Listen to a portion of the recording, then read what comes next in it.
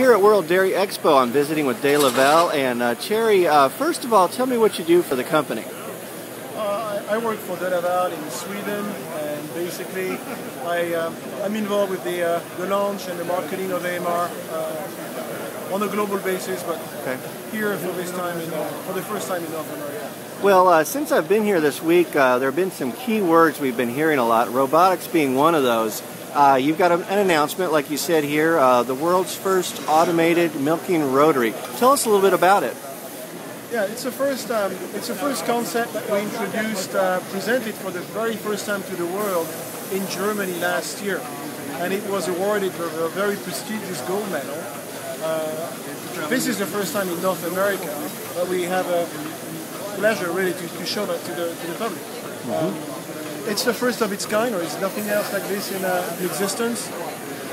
Robotics have been known for quite a great deal of time now. It's been at least 10 years, and we've been extremely successful with the DeLaval voluntary milking system, VMS. We've sold 7,000 of those units over there, and we've learned a great deal about it. And our customers are looking at larger systems. We sold VMS to very, very large farms. There is a lot of people that really asked us, when are you going to put the VMS on the rotary? And we've had that question for a long time, and that's the answer.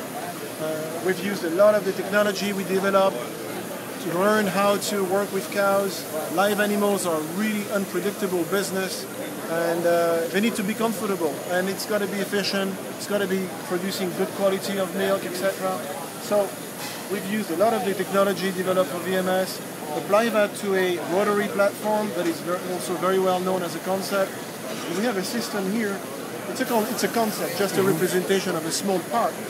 You only see 2 robot arms here. A full system can have up to four robot arms. 2 dedicated to the teat cleaning and the preparation before milking, and the next 2 for teat attachment. And in that configuration, we can milk up to 90 cows per hour, compared to 8 or 9 with a VMS, a single station.